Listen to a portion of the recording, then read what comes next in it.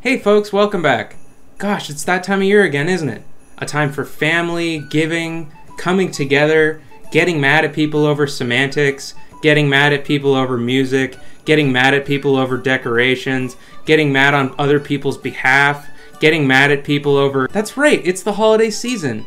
Time of year where snow covers the ground and everybody comes together to not only reflect on the year past, but also to celebrate giving and compassion. Personally, my favorite thing about the season is my annual pilgrimage back to that video of Bjork in a hotel room dissecting her CRT and talking about how all the little pieces inside it look like cities, and about a comedian or whatever. This looks like a city, like a little model of a city, very gay. But let's be honest here. The real meaning of Christmas is spending as much time away from your family as possible and watching TV specials and movies. Oh yes, the television Christmas special. Seems like no matter how dark and serious your show is, there's some stuck-up dickhead in a suit who's never interacted with a real human being before, insisting that a time slot be reserved for a very Walking Dead Christmas. I mean, why not, right? The holiday season is a money grab for pretty much every industry. Why shouldn't Hollywood grab the opportunity to make a quick buck with their slimy, sin-ridden hands? Perhaps even more intriguing than TV Christmas specials are Christmas films. Movies that exist purely to be watched during the build-up to Christmas, and would really just be weird to watch any other time of the year. Like honestly, if you know someone who watches Rudolph at any other time other than Christmas, cut them out of your life. They're going to steal your social insurance number. You would think that since these movies are only really notable for 1 month out of the year, they wouldn't be that successful. But some of the most beloved movies of all time are Christmas movies. A Christmas Story, Die Hard, Home Alone, and don't even get me fucking started on Hallmark movies. Jesus Christ. Who am I, Jenny Nicholson? But this year I'm going with a perhaps lesser-known Christmas movie to look at. Not obscure by any means, but I wouldn't say it's on the same tier as a lot of really well-known Christmas movies. Strap in, kids. Today, we're looking at this.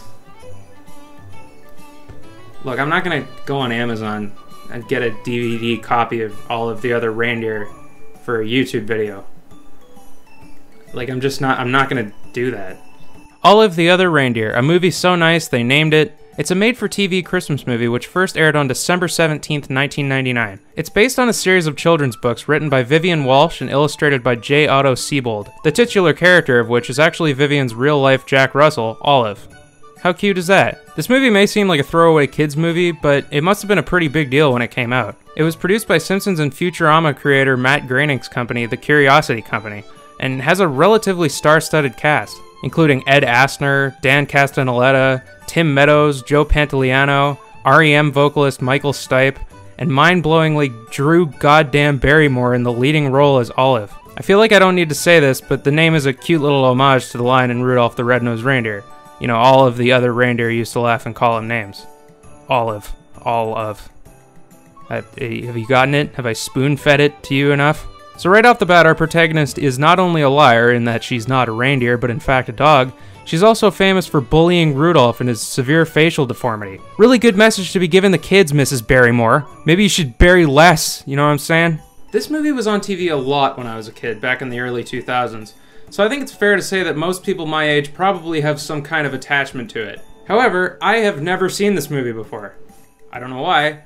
I guess I just never caught it when it was on TV. But I like that, because it means that I can go into this movie with a clean slate. I'm sure that you're all looking for highly critical analysis of a stupid children's Christmas movie.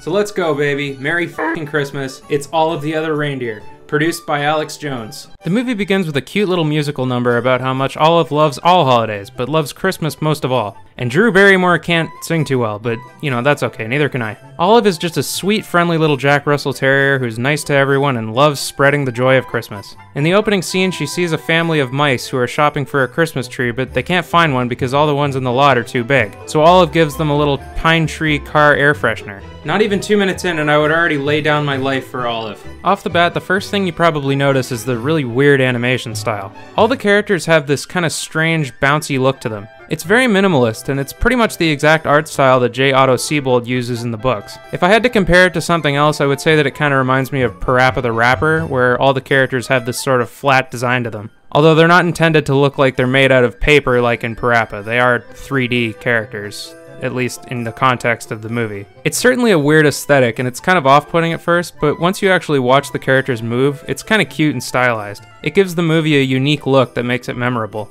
On the other hand though, half of this movie is animated with this weird Jimmy Neutron looking late 90s 3D animation, and it just makes everything look kind of weird and low poly. Like, I know they were limited at the time since it was the 90s and 3D animation wasn't, you know, all there, but I think it would have been a lot more visually appealing if everything was just 2D animated. But overall, I will say that the animation is very cute. I very much respect the decision to use J. Otto Siebold's art style rather than making a whole new one entirely. Anyway, enough critical analysis of a children's movie. The next character we meet is Martini, played by Joe Pantoliano, a snide little penguin with a New Yorker accent who Olive meets while he's selling counterfeit Rolex watches in an alley. Olive heads home and gets scolded by her owner, Tim, because she doesn't act like enough of a dog? Yeah, for some reason he's upset because she doesn't have fits of barking or dig up the neighbor's gardens. The absolute nerve of her. I don't know about you, but Olive sounds pretty great to me. My dog mostly just has barking fits and eats garbage. Anyway, Tim says that there's not going to be a Christmas this year. Olive seeks comfort in her pet flea, Fido. Get it? Because he's a pet and we name dogs. We usually name dogs Fido, but he's a dog's pet, and his name. Ever since he was tiny, Tim has loved Christmas. Haha, get it, Tiny Tim? Like, I'm just kidding. I actually really like these gags. This movie has a very good sense of humor. Anyway, Fido and Olive listen to the radio and hear that Santa is potentially considering canceling Christmas this year because Blitzen has suffered an injury. Santa says that he might have to make do with all of the other reindeer. Fido mishears Santa as saying Olive the other reindeer rather than all of the other reindeer, and becomes convinced that Olive is not actually a dog but in fact a reindeer, and also that Santa needs Olive to travel to the North Pole to take over for Blitzen. Tim comes by to apologize about yelling at Olive and says that he was upset about Christmas being cancelled and took it out on her. I'm not sure if they were trying to make it seem as though Fido was genuinely mishearing Tim while relaying information to Olive, but it seems more like he's just straight up gaslighting Olive into believing that Tim doesn't love her anymore and is getting a new dog. And if that's the case, Jesus Christ, Fido, what the fuck is your damage, bro? My God. Anyway, Olive becomes convinced that the only way she can regain Tim's love is to fulfill her destiny as a fill-in reindeer on Santa's sleigh. On her way to catch a bus to the North Pole, Olive absolutely fucking bodies the main antagonist of the film, a grumpy mailman played by the voice of Homer Simpson, Dan Castellaneta. The mailman does a little musical number about how much he hates Christmas since, you know, it makes his job difficult and stuff. Olive tells the mailman of her plan to save Christmas, and he spends the rest of the movie attempting to stop her on her way. Olive and Martini make it to a bus transfer station to stop and eat, but the mailman captures her. Lucky for her, there's a package in the back addressed for her from Deus Ex Machina that allows her to escape. That's so funny. This is the best movie ever made, I've decided. Just give up. Just stop making movies, it's over.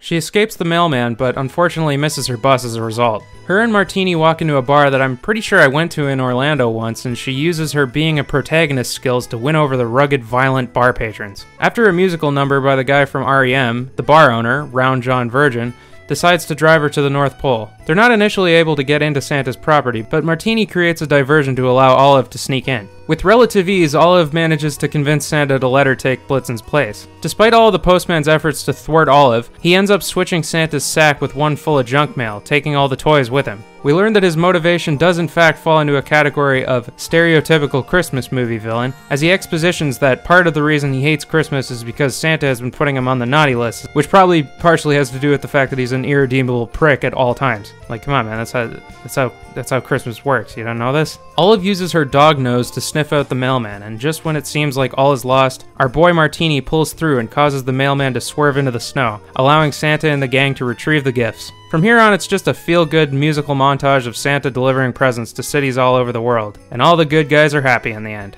And thus ends the tale of Olive the Other Reindeer. And I fucking love this movie. I don't know what it was about this movie, but I just kind of gravitated away from it as a kid. It's a lot of the reason I never saw it. When I was a kid, I was kind of picky about animation styles that I thought were ugly or whatever. I'm glad that it's something I grew out of. From the outside, this movie does look kind of weird with the strange animation style, but once you get really into it, it's really stylized and cute.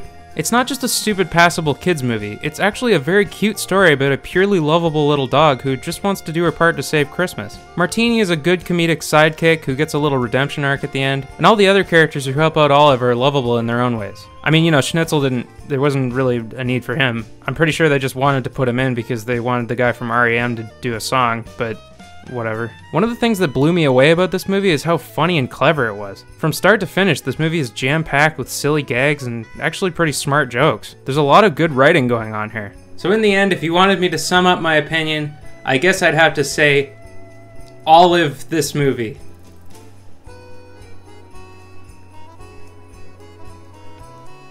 Anyway, I hope you had a good time watching me talk about a Christmas movie.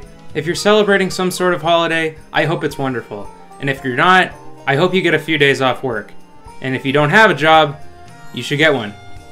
Your mom really worries about you. And you know what? In celebration of the holidays, what do you say we open up a little early Christmas present? Don't tell Jesus.